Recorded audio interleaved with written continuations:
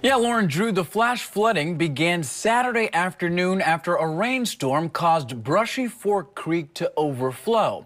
I spoke to a man who's lived next to the creek for more than 50 years. He says it was the craziest thing he's ever seen. I've never witnessed this kind of devastation. Roadways destroyed, debris wedged between fences, cars stuck in trees. Just one day after watching a flash flood wreak havoc on his neighbors, Gary Emmel found out the flood claimed the life of a woman, a person he knew. I really don't know. I'm kind of in shock. It's just devastating. Because the flood not only took a life, It took roughly 200 brown bales of hay. it also destroyed livelihoods. We work all summer long, cutting, raking, and baling it, then hauling it home, and we store it. And then in the wintertime, that's what we feed the livestock. And that's all they have to eat. This year, tough choices will have to be made. I'm sure we're going to downsize and have to sell some, but we'll be able to start over and build back up.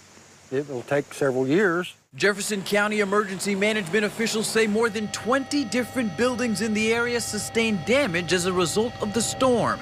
2 homes are destroyed. Several bridges washed out, a couple houses missing, cars everywhere, and a lot of road damage. It's going to be several weeks before, everything's open. Aside from the hay bales, Emmel also lost a calf, his trailer is destroyed, and his electric fence is ruined. Still, he considers himself one of the lucky ones, even if it means starting back at square one. Everything is just, it's bad. It's bad for everybody. And being a small farmer, it could almost take you out.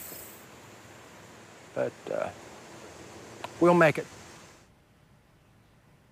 Now, at this point, there have been no other reports of injuries due to that flooding. At least 8 agencies are working together to continue to assess the damage. They're urging non-residents to avoid the area. Live in the newsroom, I'm Minaj Kungwari. Back to you.